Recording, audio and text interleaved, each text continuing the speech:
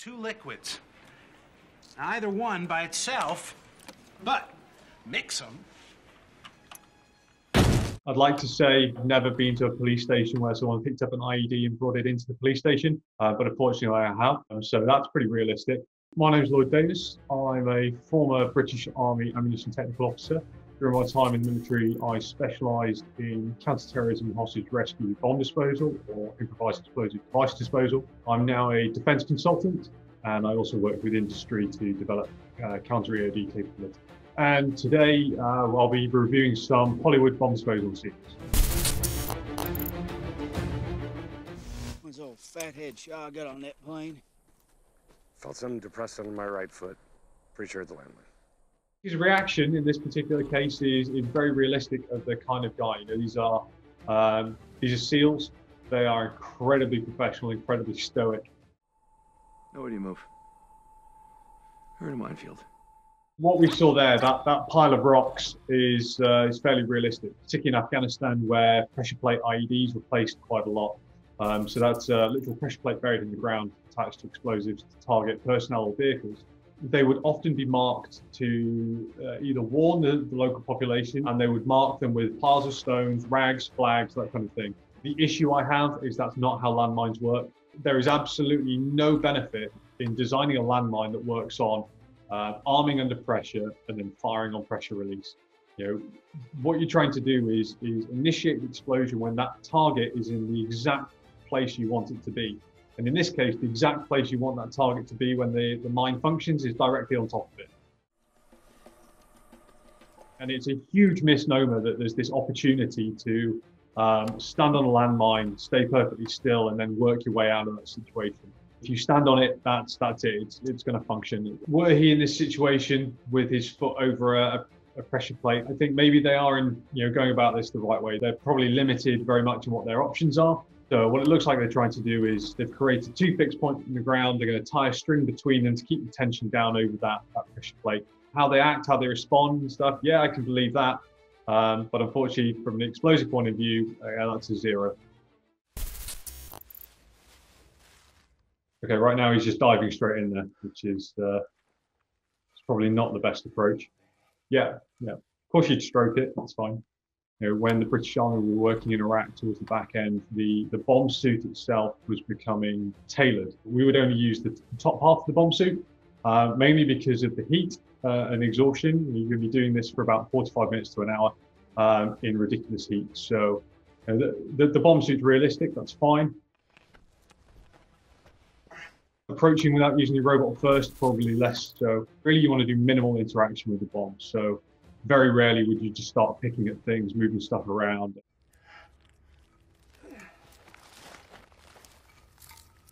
He's identified the detonating core that's going into the main charge itself, which is an artillery shell, and he's trying to separate that detonator, what we call breaking down the explosive train. So it's not completely rendering it safe, but it's going to take that small pop, which is still pretty dangerous, but it's not going to bring down the entire neighborhood. So fairly reasonable sort of RSP, or render safe procedure so far. Gotcha. So he's just pulling that detonator or blasting cap out of the fuse well.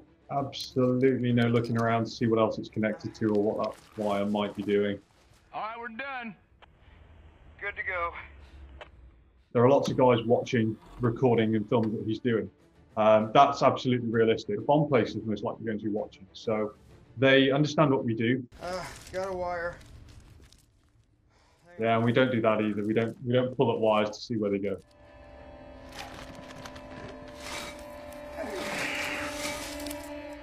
So this was actually really common in Afghanistan and particularly in Iraq. They do what we call daisy chains. So they link multiple main charges, usually along the side of the road. And what he's doing there is he's pulling on the electric wires that are connected to the blasting cap that previously he just removed by hand quite easily. Now those shells are going to be somewhere in the region of 25 kilos upwards. He's now just dragging around and pulling out of the dirt, but not something you want to be doing. We're going to see him run straight to what we call the firing point, which is the two bare wires on the wall.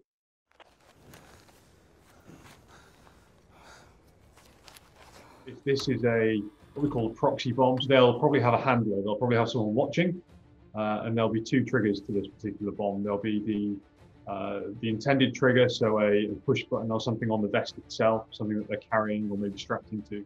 There are most likely, particularly in Iraq, the mobile phone threat was pretty high. So there'd be probably what we call an RC or a remote control trigger attached to the vest as well for precisely this situation.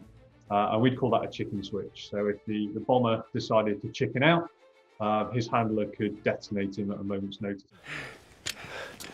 Oh, man.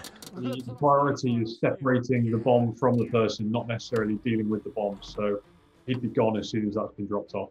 I can't get it off. I'm sorry, okay? You understand? I'm sorry. I'm sorry! Get down! As an EOD operator, you feel particularly responsible, and there is very little he can do. There's no point in wasting his own life. It's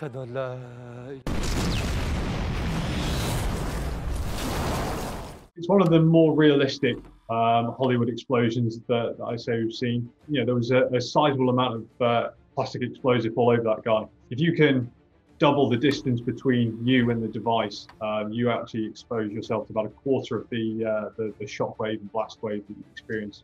So any foot he could have got further away from that would have helped. So the first scene we saw, for absolute realism, I'd give it about a 2 or 3 out of 10. For this scene, probably a 7.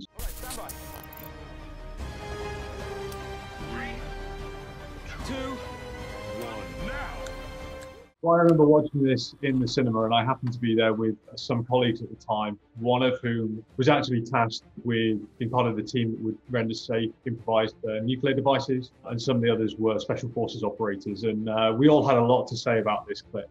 The bomb itself is quite reminiscent of the bomb in Goldfinger. There's a really weird mix of mechanical devices clicking around and going on, and complicated electronics. You're particularly never going to get 2 timers, one mechanical, one digital, counting down at the same time. Turn this screw counterclockwise. Got it. When the time comes, cut the green wire. Do not cut it yet. Okay, we copy. Another thing is this innate knowledge of the heroes to have a almost textbook-like understanding of the makeup of these devices and be able to say, oh, it's this switch from this area, we're going to do this. That doesn't happen. It's bespoke. There are certain things, you know, the generic makeup of how these things operate, you can't get around physics. But, you know, knowing exactly what color wire and things to do is just not believable. It's not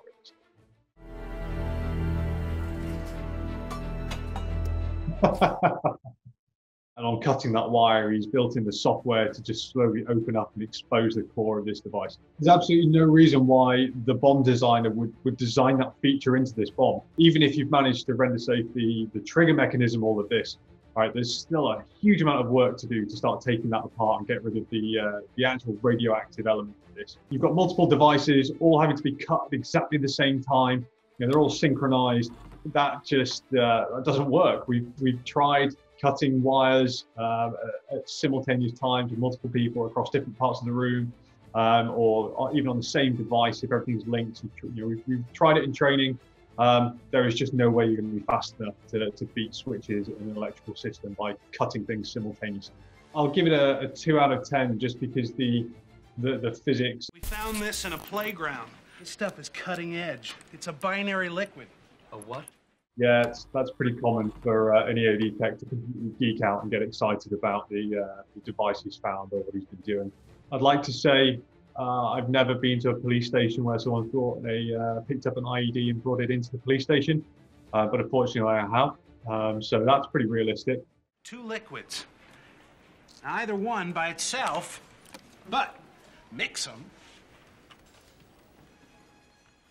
So yeah, binary explosives exist. Well, essentially any simple explosive mixture is 2 separate chemicals that just mix together. In this case, he's mixing what would be a fuel and an oxidizer to make an incredibly sensitive explosive.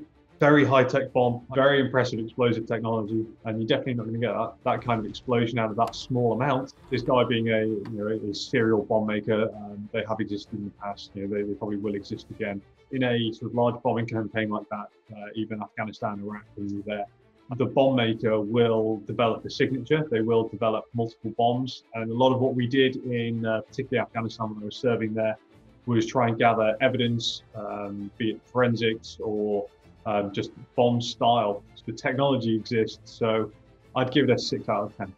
I want you to dive into the tub. I can't do it. Can't do it, man. His legs, he's been on there for like 18, 20 hours. He can't even walk, let alone hop off the can. Okay, so that's actually a really, really good point. His legs are probably numb, he's fatigued, he's dehydrated, he's scared, he's unlikely to be jumping up and running around anywhere anytime soon. He might, however, just faint and fall off the toilet, so I'd probably be physically restraining him and holding him in place at this point in time. So what he's doing, Sergeant, is spraying this thing with liquid nitrogen. That should give you a good second or two before detonation. Covering something in liquid nitrogen to freeze the switch in place. In theory, it's a mechanical attack. You're attacking the physical mechanisms of that switch and holding it in place. It's going to do nothing for the electrics.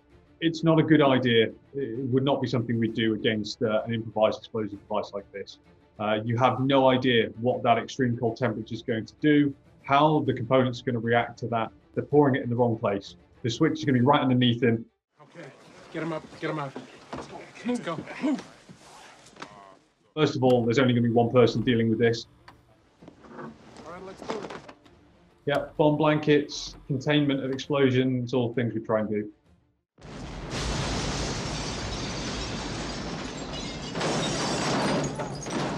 There's one sturdy toilet. The whole side of the house goes out, but that porcelain toilet stays intact. He's probably better off just sitting on top of that rather than jumping in the tub. At the very minimum, you'd expect his eardrums to rupture. All the soft tissues in his body, particularly his lungs and his bowel, are very susceptible to blast wave and shock wave.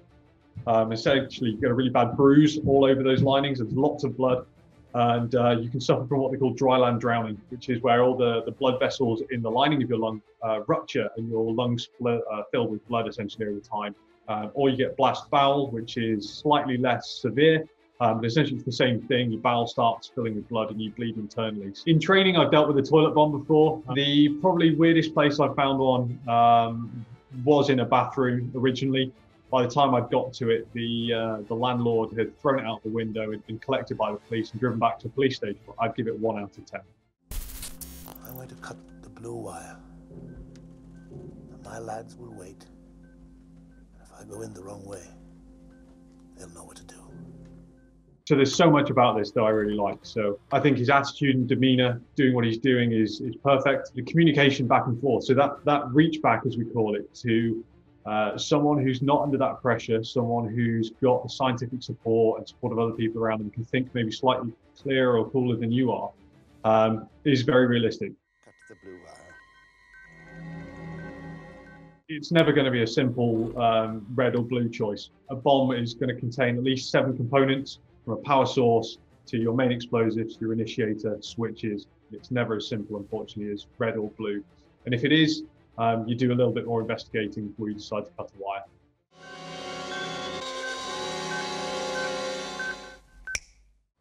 And now there's one guiding principle when we're working this kind of job. And if you say you're going to do something, you do it for exactly that reason. If you couldn't explain it to your mother as to why you're taking that action, you shouldn't be doing it. So you are 100% sure when you do anything as an EOD operator. No way that you swap between decisions or do something that you or not do something that you said you're going to do. So the vast majority of IEDs that we've experienced in Afghanistan particularly are very, very simple. They're very simple electronics, very simple circuits. If you were to cut any of the wires, you've probably broken the bomb enough to make it somewhat safer. Without having done a full investigation of what you're dealing with, you generally don't start cutting wires and hoping and guessing at things. That's a very, very surefire way to make sure that you don't survive very long doing this job. He would never have changed his mind at that last moment, so unfortunately I can't give it a 10 out of 10, but I'm going to go with a pretty high 9 on this one. I've laid out what you'll need. Okay, so you've got the Expo or explosives officer from SO15 Counterterrorism Police. They're a unit, they exist, they're very good. They are all ex-British Army bomb disposal operators who transferred over to work for the police and with the police. And he's going to let the hostage defuse his own bomb, which is probably his first mistake. He could easily put that small tool bag on the robot to send that down to the hostage. I'm not going to manage with one hand. We'll start by freeing your left hand. He's holding down what they call DMS. It's not an abbreviation we use. In this case, it stands for Dead Man Switch. And whilst that button may be very light to push, you press a button for an hour and you're going to feel some extreme pain in your hands. So he has taped his thumb down onto it already, which is something we would do. Quite lucky, actually. That bomb is pretty poorly designed. All the circuits exposed. That's a pretty generous bomb maker not to kind of just put a cover over all of that. That decision between, is this a suicide bomber or is this a hostage? Maybe if you're entirely unsure and you're suspecting more on the suicide bomber lines, then yeah, maybe send a robot with some tools down and try and get them to start doing something to help out. In this case, it would probably be much more exposing the device, showing it to the robot, showing them the components. If there's other switches, as I say, mobile phones, radios, that kind of stuff on there, you wouldn't necessarily start getting the hostage to start taking the device apart, as we're about to see now. Slip the spacer into your thumb. Being sure to maintain pressure on the DMS trigger. That particular action so far is what we call mechanical blocking. So you're basically doing a very risky physical procedure. You're not interacting with anything electrically. All he's doing is replacing his thumb with something to hold that button down in place. Before we leave what we call the ICP, the incident control point, and make that manual approach, or in this case, start doing any manual actions, we have a 100% plan of what we're going to do.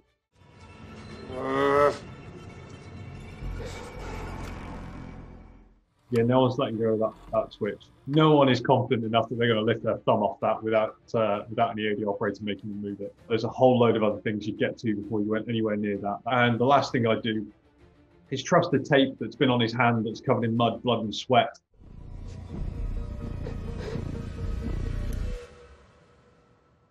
Okay, so this is where this scene goes even more wrong for me. You know, without any diagnostics or understanding what you're doing, trying to just jab electric wires into a circuit board is a really bad thing to do with the bombs. This whole clock speeding up and things, you know, doesn't happen.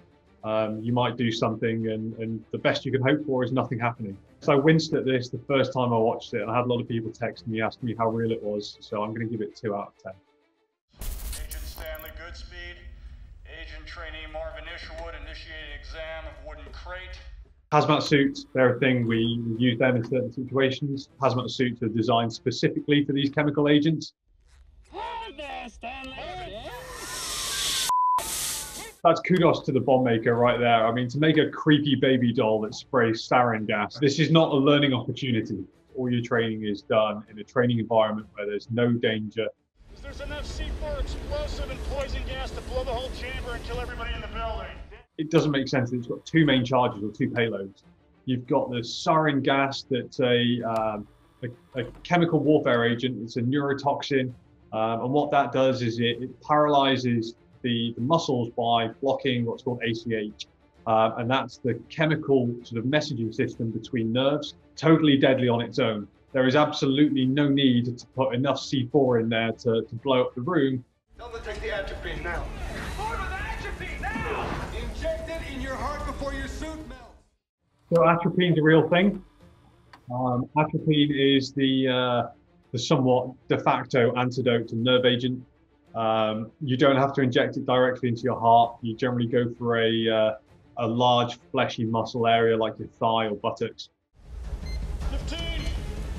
Great. He's now soaking an electrically initiated IED with water. Generally a really bad idea. You have no idea what short circuit that's going to create or what damage that's going to do. Really elegant string of pearls configuration. Unfortunately, incredibly unstable. Yeah, so an incredibly unstable, elegant string of pearls is a terrible weapon design. So that sits within a rocket. It's going to get launched by a booster motor and it's going to fly over the speed of sound, or how fast this thing is going to go. Unfortunately, that's going to be subject to a lot of physics. And one of those forces it's going to be subject to is setback force, where essentially the acceleration of the rocket increases the G-force of those pearls, and they're going to get compressed against each other really, really hard. So pretty much instantly, as soon as that thing launches, those are all going to crack, and you're just going to get melted VX spraying out of this thing as it's flying along. The cholinesterase inhibitor stops the brain from sending nerve messages down the spinal cord within 30 seconds. But that's after your skin melts off. That's fairly accurate. That's really how you feel it. What you wouldn't get is the huge blistering and skin melting that you saw earlier in the movie. Fantastic movie, unfortunately not very realistic at all, not from an EOD or weapons design point of view. This drive sounds funny. Something's slowing it down. Yeah, I could have told you that. What are we going to do?